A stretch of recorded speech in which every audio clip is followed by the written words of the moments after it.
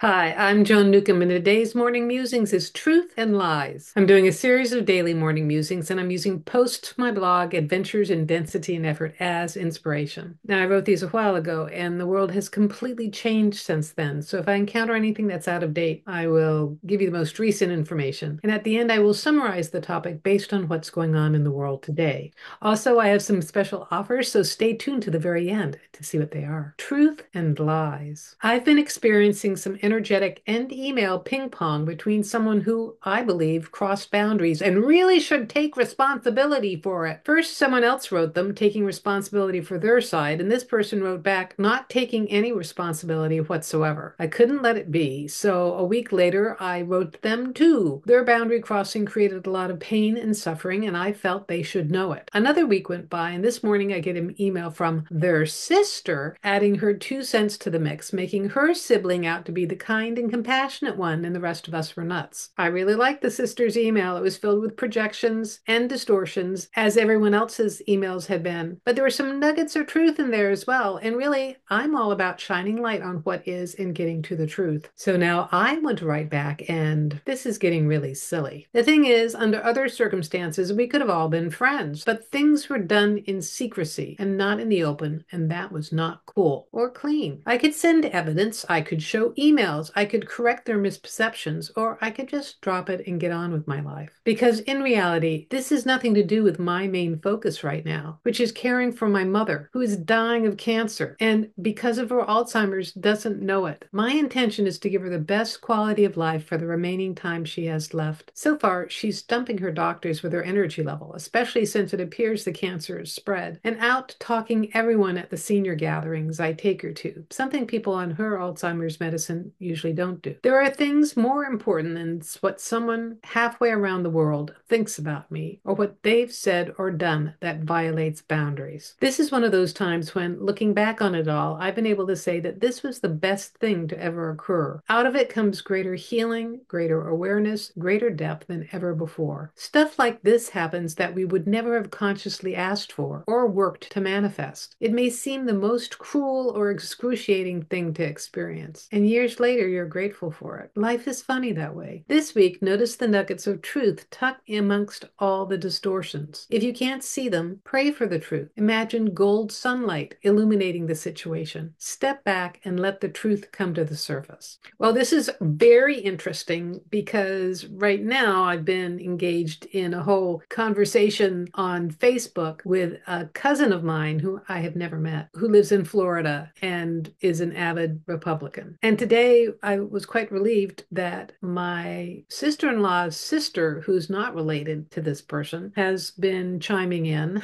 with facts and her awarenesses to respond to his talking points. Because I get really stumped reading things that are the complete opposite of what is real. And that's what we're experiencing right now, is that one side is spewing out things, finger pointing and blaming what their administration was responsible for and blaming it on the current administration and the person who's currently running for office. There was a recent debate where the lies that were being spewed were so quick and numerous that the fact checker couldn't check them all in real time. I think there was like 163 lies spewed out in 90 minutes. And it's actually a technique that is applied to keep your opponent from being able to fact check you in real time, because you're spewing out so many lies that for them to try to respond or say anything will get them totally unfocused. And really, the person in the debate is there to talk about their own policies and the things that they bring to the table. However, nobody in the media is fact checking the person who habitually lies. So it's a very strange reality that we're in right now. And what I'm curious about is the people who believe the lies or taken in by the lies. And it's familiar to me because I grew up in a family where we actually didn't know what my father really did for a living until I was 15. And And the best way to program someone is to give them a half-truth so that half-truth sinks in, but the lie part of it glues it into you. So then you get programmed. So what we've got is a large amount of the population that are being told one thing and believing one thing that is a complete opposite of what actually has gone on. And as I'm telling you this, I'm also thinking, well, but the reality is a hologram. It's a creation of consciousness. We're all creating this as consciousness. So maybe some people are just creating an alternative reality, like they're creating alternative facts. And I'll have to say,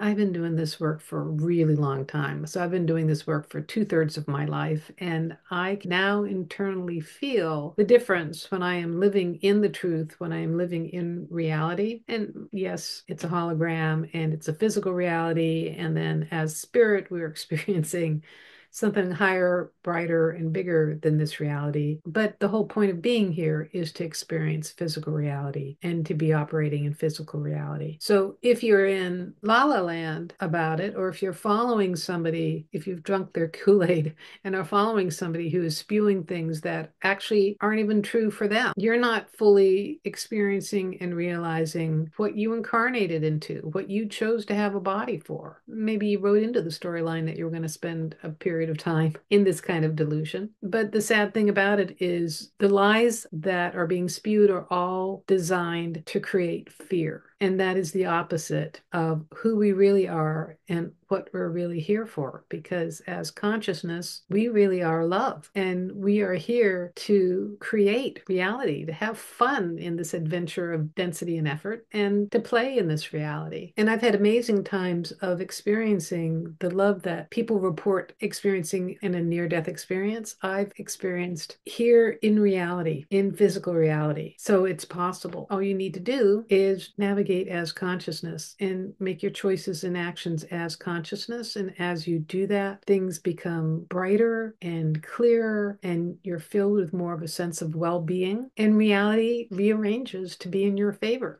So if you like these videos, please share them with your family and friends and on your social media. And also click the like button and subscribe. And that way you're telling YouTube to share this far and wide and to get this out to someone who really needs to see this information. If you'd like a free sample of one of my consciousness techniques, click on the link below to the skybox technique. It'll give you a way to be able to have a bigger view of your life as consciousness and give you some greater insights. If you like some manifestation techniques, Manifesting Money and Miracles is my self-study course where you can learn how to energetically change all aspects of your life. If you want to know more, my website is joan-newcomb.com. There you can learn about my individual sessions where I take a look at the essence of who you are and what's going on in your life today. And then I can answer any questions that you might have, whether it's about your relationships, about your job, about your living situation, what's coming up in your future. I can also talk to your deceased loved ones. I do half-hour and 60-minute sessions, and it's all recorded just for you. Now, if you want to learn how to do this for yourself, and that is navigate your life as consciousness with the help of some consciousness techniques, Manifesting Money and Miracles is a great preparation for my coaching special where I work with you one-on-one and give you specifically chosen consciousness techniques so that you can transform your life. So go to my website, joan-newcomb.com, and I'll see you tomorrow in another Morning Musings.